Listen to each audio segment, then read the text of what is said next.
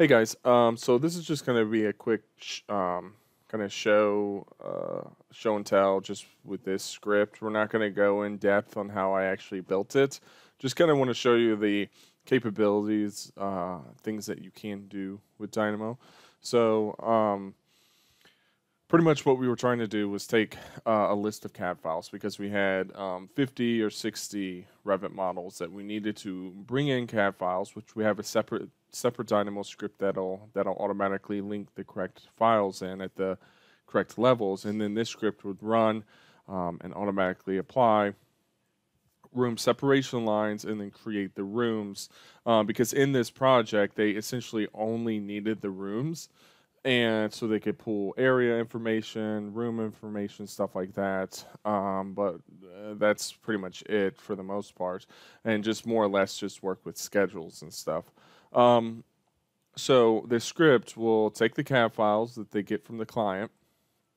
It'll bring them in, and this uses 4 different packages. The whole script does. So if I open it up, show dependencies, you can kind of see what's going on. So over here, BIM morph nodes, Clockwork, Archilab, and then Lunchbox. Those are the 4 packages I used. I did try to limit how many times I used the package. For some of the nodes, it was just easier to use a node from there. But where I knew I could do it in Dynamo, I did it in Dynamo. So I did simplify this script a little bit and change a bunch of stuff just so that we could use it on this example, because this was built for a specific process, so that a user could come over here and simply put in a value. So they could put either 0, 1, 2, or all the way up to 5. They would just have to kind of type out that list here. Say there was 3 levels, they could just type that out, and all the inputs that would need that value would already be filled in, because this would tie into this input. It would also tie into this Python script down here, and then just give out the right. It would create the separation lines on the right level, and then place the rooms where they're supposed to, and pull in the correct parameter information. The code block over here and the code block right here, since I had to kind of modify it for this example, I unplugged the inputs and put 2 code blocks here, and then plug those in. But as you see, this script is a mess, so there's definitely some cleanup that could be applied. But again, this is just to show you capabilities. Down here, there's a Python script that just looks at the input and the list. So the X, the input 0 list, which is X. And down here it just says if 0 is in X, output L1, and then so on through the rest of the list. Far as we know, there was only 3 levels. I think in some instances there might have been 4 levels for these buildings, but pretty much this Python script took care of it. I think we may have added a 4th level in the actual script that we use to run on the project. But and with this one, it pretty much says that if you have 0, 1, 2 over here in this code block, then it'll output 3 levels. For this example, 0, it's just going to output 1 level.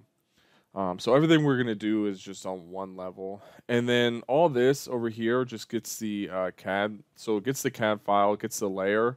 So it gets the wall layer, the door layer, window, and turns into curves that we can then place on a sketch plane. And then create the room separation lines. Down here, we're creating the rooms from the text. So the room tags that are in the CAD file, we get the center point of those, which will give us the place the location to place our rooms, and then we get the room name and number from there, and then that's what we'll use to set the parameters for the room name and number in the Revit model. And then finally over here, we'll simply run the script, and it creates the room separation lines. This is from Clockwork. Most of the CAD stuff is from BIMorph. And then there's some other ones in there that are from the Archilab and Lunchbox package. So if we just go ahead and run well, first let's take a quick look at the Revit model. So in here we have the project. This is the CAD file right here, and then there's some text in there so you can see what's going on here. I've already ran it once, so you can see that it's got the points. But you can see the room names and numbers and everything there. So what we'll do is jump back into Dynamo.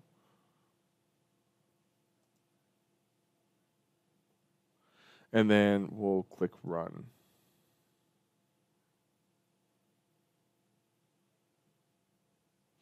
And then up here to the right corner, you can see the lines. So it went in there and created them. And then you can slightly see the point. I'm having some trouble panning it around that, but those are the room separation lines, and then the points that we need to place the rooms.